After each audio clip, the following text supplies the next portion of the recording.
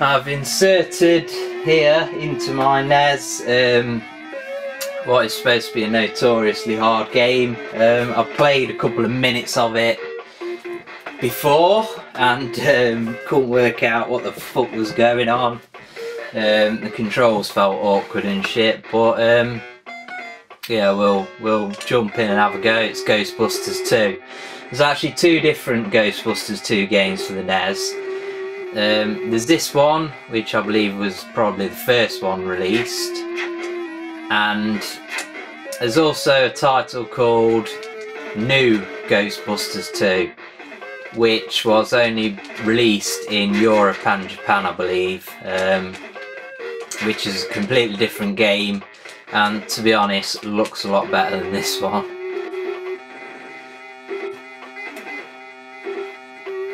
It's like, what the fuck? Continue game. So I was dead already. I mean, you got these things that you shoot out.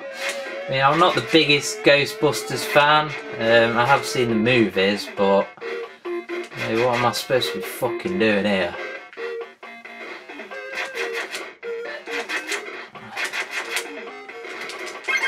Ooh, I hit something, extra life or something. So yeah, there's just these like shit little spiders or something crawling, and then every time you try and jump up, you just fucking get hit by something. Just trying to hit the Ghostbusters signs. The controls are fucking awkward. The music's good. It definitely sounds like the Ghostbusters theme tune. I'll try this again. Yeah, it's definitely earning its reputation for me as one of the hardest NES games. I mean, I've only played five NES games, and you know, they all seem pretty playable apart from this one, which just seems ridiculous. So we've got a couple of Ghostbusters fucking symbols. I mean, I don't know whether the idea is just to get the Slimers and avoid everything else. It's fucking ridiculous. I'm not even sure whether them yellow things even touch you. Yep, I guess they do. But it's fucked up. You aim down using pressing down, and then you aim up pressing up, but it's just fucked up because you press up and down like that, and then left and right to move, and it's just really awkward. It's absolute shit controls.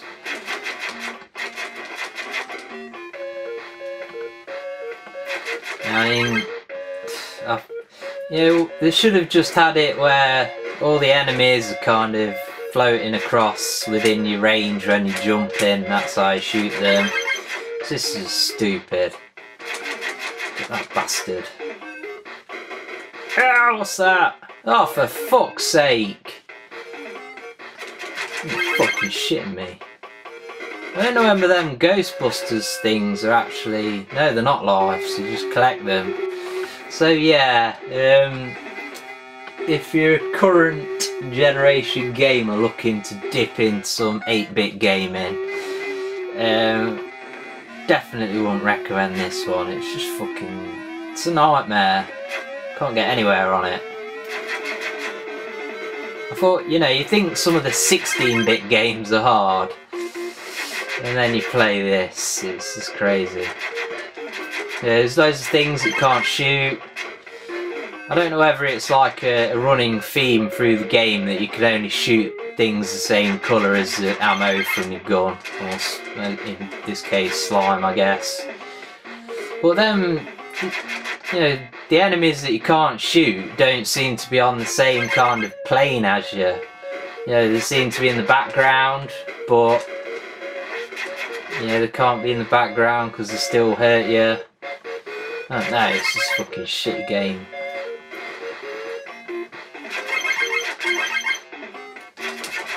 Best thing to do is pretty much just run with your gun pointing at the ceiling all the time and hope for the best. Yeah, you bastard. So what's the difference between like stunned and being killed? Oh, I managed to avoid that one. It's surprised. Ooh, we got past something. Oh dear. What's going on here? Right. So, guess we have to dodge these barricades, blockades, whatever you want to call them. Woo, car jumps. Whoa, shit. Wasn't expecting that. I guess I have to jump over this one, do I? Oh no, I pressed the wrong button. Ooh yeah. What's that? So why did it suddenly speed up before when I pressed shoot? That didn't make sense. I'm actually really glad that I got past that first kind of bit.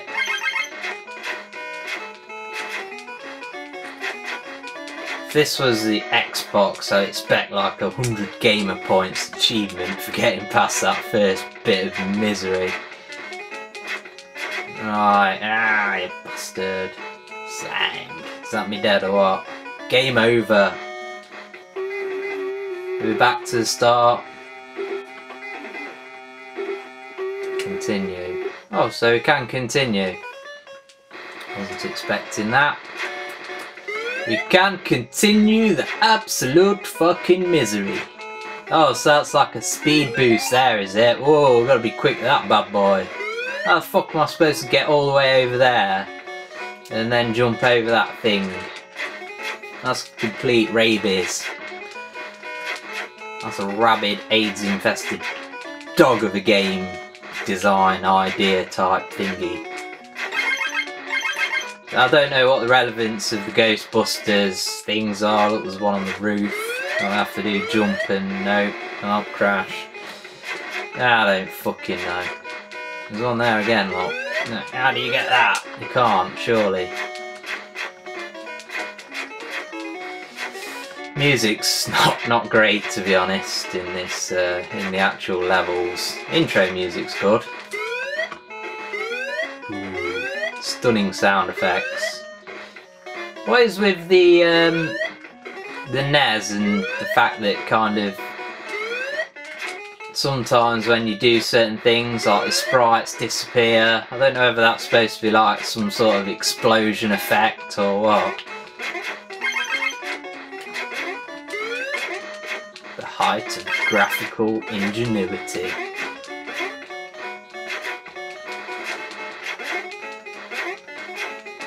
What the fuck is that? Don't know, but I better not touch it because it might fucking send me to the start of the frickin' game or something.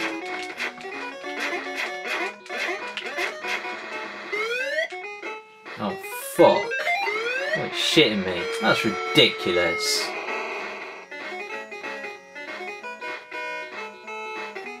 So you do all of that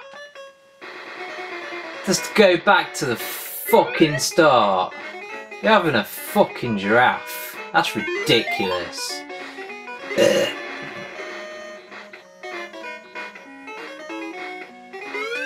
The worst thing is I don't really want to know what happens after this stage because I don't want to.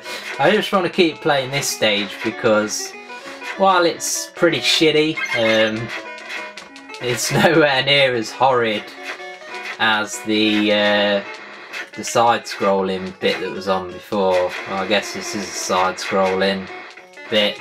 I don't even know what you'd call that mess that was on before. I need to hunt down new Ghostbusters 2. So that game looks like it doesn't suck shit half as much as this one.